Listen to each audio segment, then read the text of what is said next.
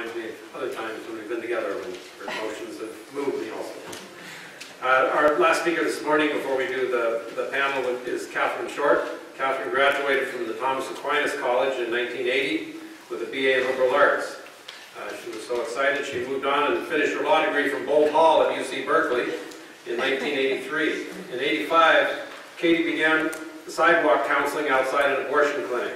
And over the next few years, her efforts turned to using her legal training to protect the rights of other pro-life activists, including rescuers, sidewalk counselors, and crisis pregnancy centers. In 1989, she participated in establishing the Life Legal Defense Foundation. She now serves as the legal director for the foundation. In her years with the LLDF, Katie has written numerous briefs for state and federal courts, including petitions for an amici brief for the United States Supreme Court and the California Supreme Court. She has also co-authored the text of Proposition 73, 85, Proposition 4, and most recently our new parental notification initiative, which is circulating for signatures. So if you haven't signed and you're from California, please do. She has been a stalwart campaigner in this and is now involved in the leadership of the current parental notification issue. She was recently co-counsel on the People's Advocate versus ICOC that I mentioned with Dana that challenged the constitutionality of the governing board of the CIRM, the California Institute for Regenerative Medicine. Just sort of a parentheses here. There's actually movement in California now. They want to reauthorize that issue again here. So we're going to be back to whether or not the people of California want to spend another $6 billion on this boondoggle, not to mention an immoral boondoggle. And thanks to Katie and Dana for their hard work on that. Katie's primary focus is defending the free speech rights of pro-life activists at every level of both the state and the federal court. She's married to fellow TAC graduate Bill Short. They have 9 children, and it's always good to hear from a mother.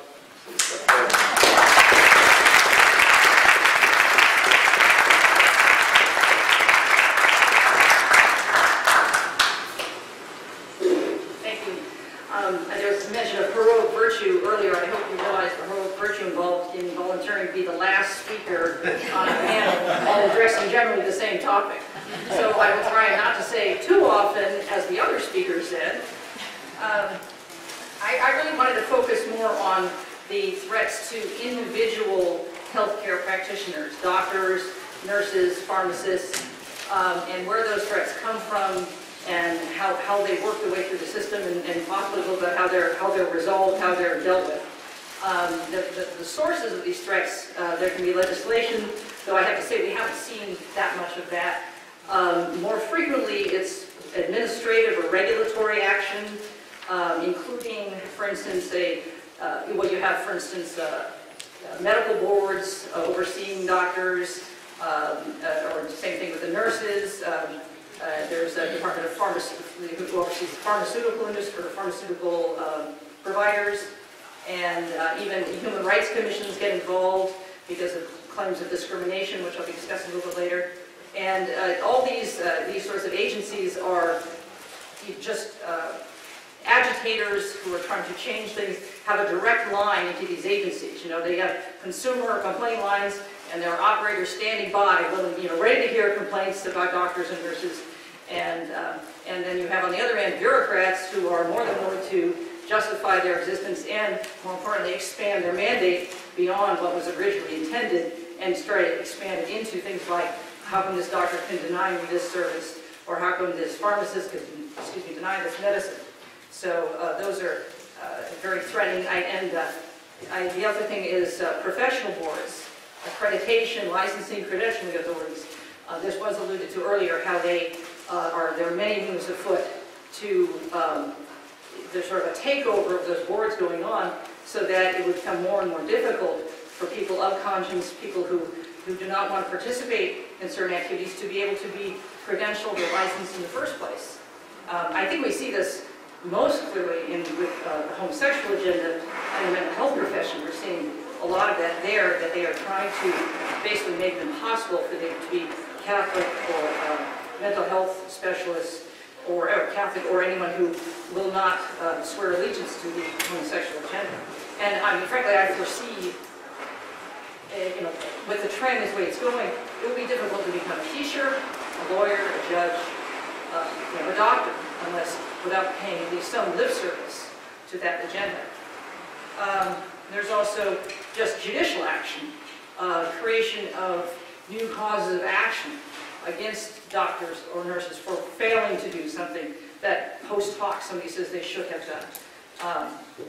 Now, the agenda seems to be, if we're going after individuals, sort of go after the low-hanging fruit, which tend to be nurses, and at this point nurses and pharmacists. Nurses, I think, because they're more involved simply in assisting, or nobody can say that you had to do an abortion. Well, as this example was given, you just had to pick up the pieces afterwards. And so they're, again, the low-hanging fruit there, the ones that are trying to pick off in this are nurses and pharmacists. And the pharmacists, for this reason, are sort of a few years ahead of the game. You can look and see what's happening to them to see where the rest is going. And there have been two cases of note recently, one in Illinois and one in Washington State. And since Washington State sort of covered everything, I'll discuss that case, because they had a regulatory rule that required pharmacists to dispense all contraceptives of whatever nature to anyone who asked for it.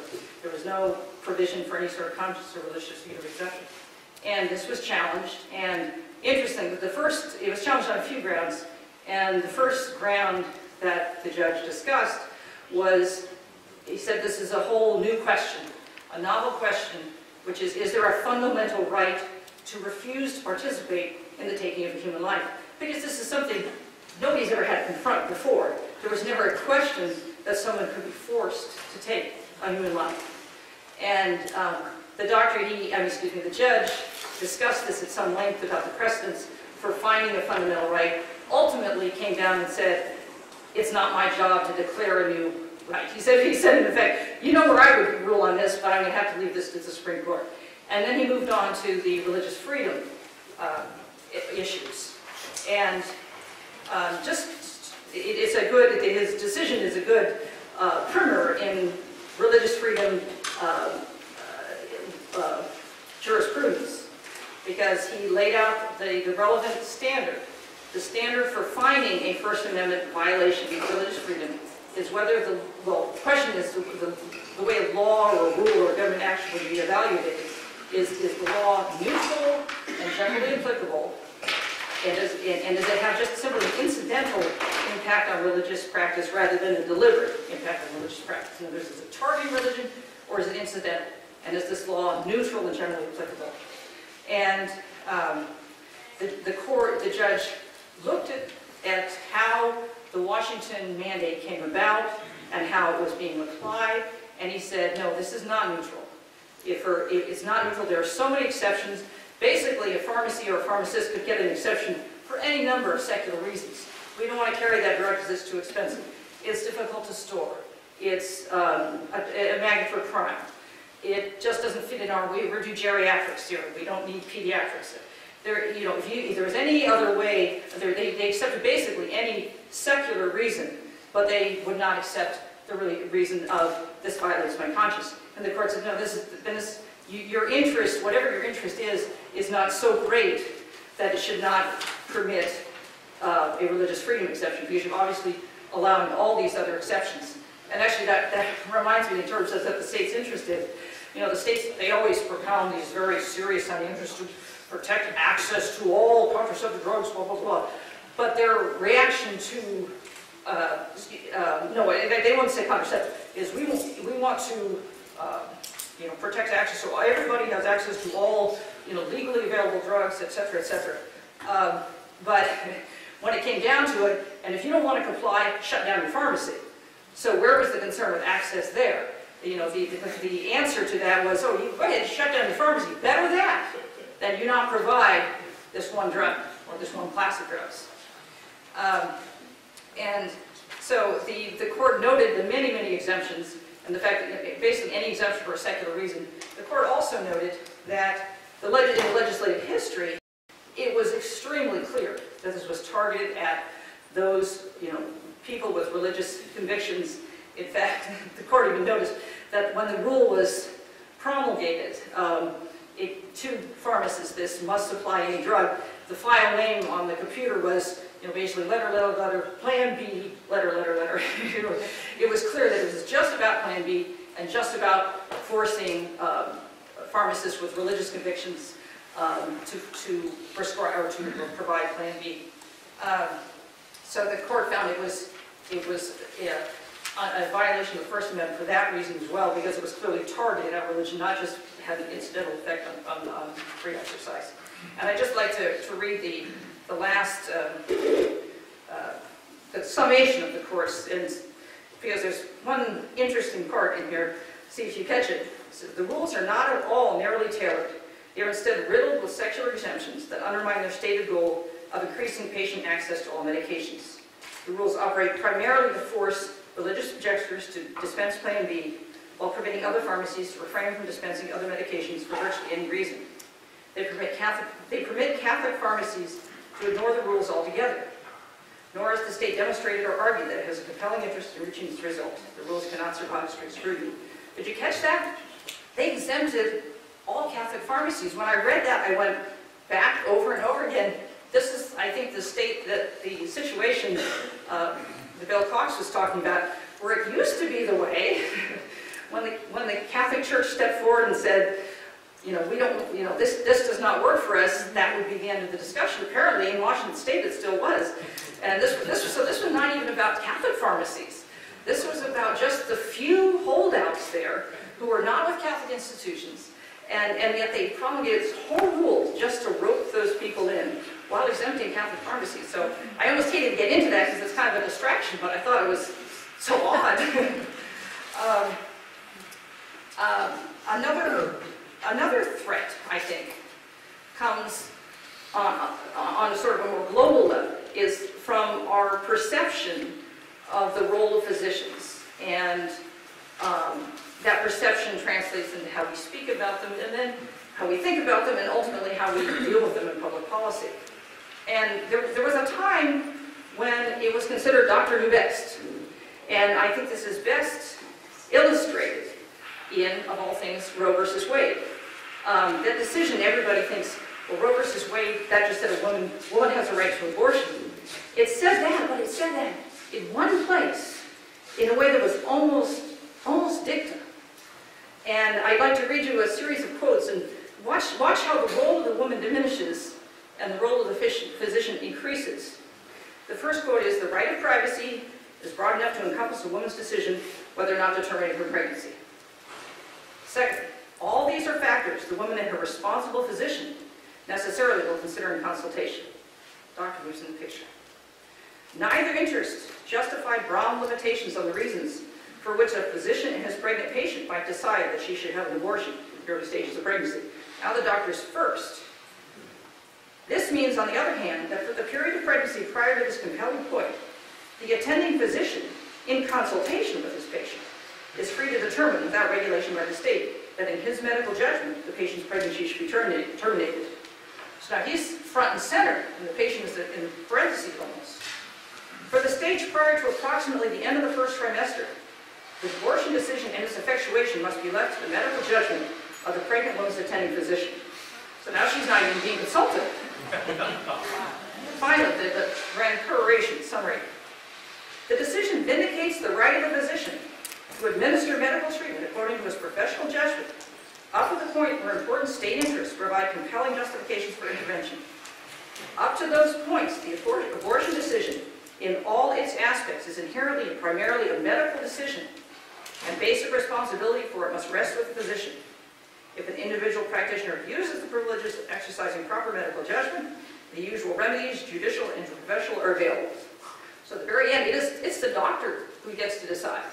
Whether, it's his decision. And yet now, we're at the point where the doctor is simply supposed to be a service provider. Woman walks in, whatever you want. He doesn't exercise. Now, he's not supposed to exercise medical judgment. He's simply supposed to provide a service to a consumer. And I think that sort of language has diminished the role of doctors. They are no longer professionals, they are providers. And their clients, their patients are consumers, and what they're providing are services rather than care. And it's interesting, this same reasoning was used almost to legalize assisted suicide back in 1996. The case came before the Ninth Circuit, a challenge to Washington State's ban on assisted suicide. And the Ninth Circuit, following that idea of doctor knows best, said, there's no worry that this will be in any way abused. We believe that physicians would not assist a patient to end his life if there were any significant doubt about the patient's true wishes. To do so would be contrary to physicians' fundamental training, their conservative nature, and the ethics of their profession. In any case, since doctors are highly regulated professionals, it should not be difficult for the state or profession itself to establish rules and procedures that will ensure that the occasional negligent or careless recommendation by a licensed physician will not result in an uninformed or erroneous decision by the patient or his family. Again, we're just going to trust the doctors to do what's right. And then, interestingly, the court then invokes the experience with abortion. Once the court held that a woman has a constitutional right to have an abortion, doctors began performing abortions routinely, and the ethical integrity of the medical profession remained undiminished. Similarly, following the recognition of a constitutional right to assisted suicide, we believe that doctors will engage in permitted practice when appropriate, and that the integrity of the medical profession will survive without blemish. So, I thought it was very interesting to, of all things, invoke what happened with abortion, where indeed, once all this discussion about how it's the doctor's decision, the floodgates were opened to just abortion clinics where doctors had no relationship with their patients or anything like that, and that they should invoke that of all things. Fortunately, that decision was overturned by the United States Supreme Court. So I think that we have a challenge there to restore the idea of doctors as trained professionals who have to abide by a code of conduct, and that they are not simply providers. One result of this shift in thinking about doctors has that they have moved under the ambit, almost without discussion, the ambit of public accommodation laws and discrimination laws. They now are governed by what, for instance, in California, there's something called the UNRRA Act, which was originally designed to prevent discrimination against people in say, public accommodations. A business couldn't discriminate against minorities. That was the original idea of the UNRRA Act. And it's gotten expanded and expanded and expanded to the point now where it applies to doctors. They are considered to be, a public accommodation.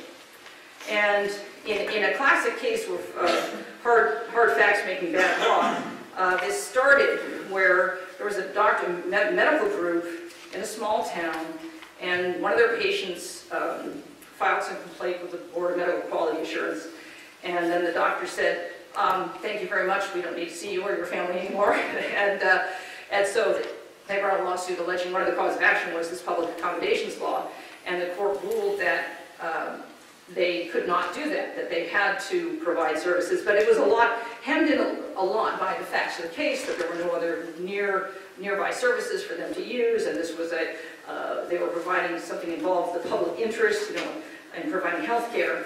Well, unfortunately, none of those barriers held.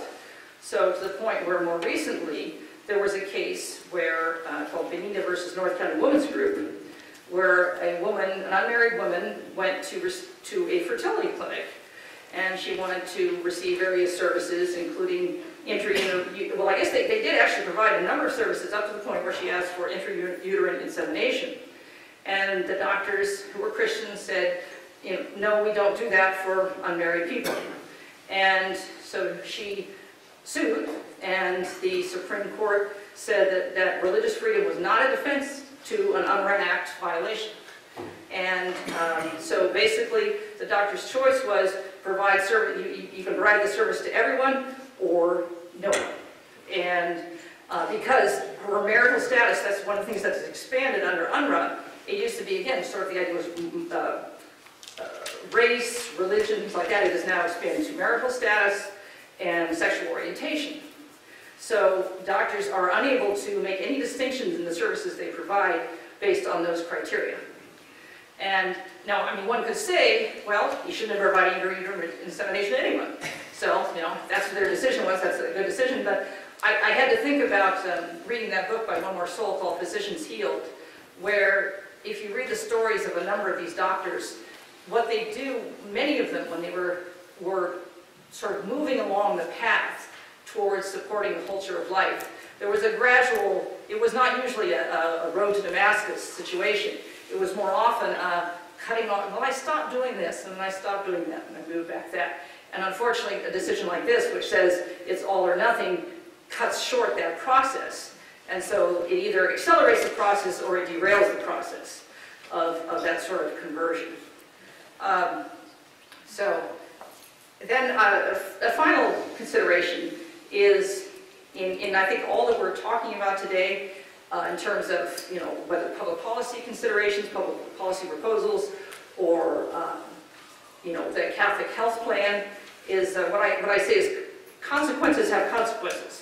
And what I mean by that is how we decide to penalize or on the other hand, encourage activity affects the individuals who are subject to those things. We tend to think, ordinarily when we think of the law disapproving of something, we think of a criminal law. Okay, well, it's just become illegal. We criminalize it. And if we, on the other end of the scale, we might subsidize something that we really thought ought to be more of. But there's a whole range of public policy options in between those two. And there are many ways that something can be discouraged without actually outlining it. And one of the primary ways for those who are doctors and even then in the field of obstetrics is liability. I mean, as every doctor knows, there are legions of parasitical attorneys out there waiting to sweep down and take advantage of any human tragedy that comes along. And how the law treats that in terms of the burden of proof, the presumptions, how, or even creating a new cause of action for wrongful birth. That was unheard of 20 years ago, maybe 30 years ago. The idea that you could get damages for the fact that this child is now alive and he would have been dead had you told me about this test or told me about this, I would have aborted this child. Well, now I have this child, so now there's huge damages for that. There is no comparable wrongful abortion cause of action. And so we refer to this in an article a few years ago as the tilted playing field, because the trend of policy in terms of liability for doctors is tilted towards recommending abortion, whether it's because of a fetal defect, whether it's because of the mother's condition. Everything points towards it's safer for her to have an abortion and start over. And so, right now, I have a 20-year history as an obstetrical patient, and during that history, I saw what was going on. From the first to the last, and by my last child, I had to sign something saying, I do not want this test, because that was the only way to protect the doctor in case something was wrong with the child. And so, how far are we now then from a presumption that any child born with a defect, there could be a legal presumption created that if the child was born with a defect that could have been diagnosed prenatally, the woman was not adequately counseled. So, and then the burden of proof would be on the doctor to rebut that. And again, we're here, I believe the reason you're here is you're faithful Catholics. But think of the people who are kind of in between, the doctors who can be pushed more and more by that sort of subtle coercion.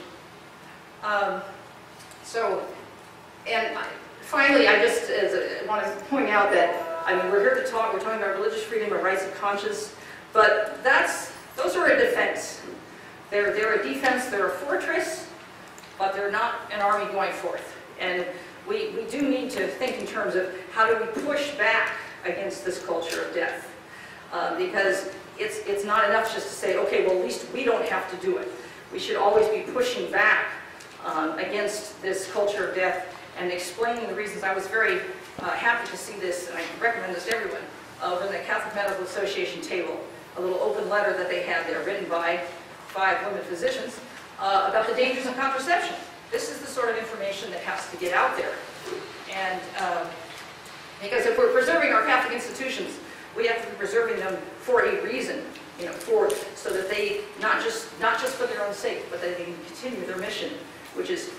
bringing salt and light to the world. And then, finally, I just want to point out with the HHS mandate, we were talking about, I see that as like a collision between various false ideologies, creating a big train wreck.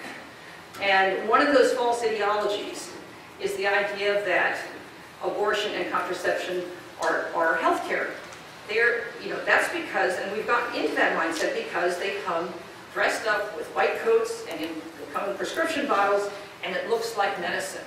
And we really, have to get across the idea these are social decisions that use medical means to implement them. It's not health care. So I appreciate your patience. Thank you.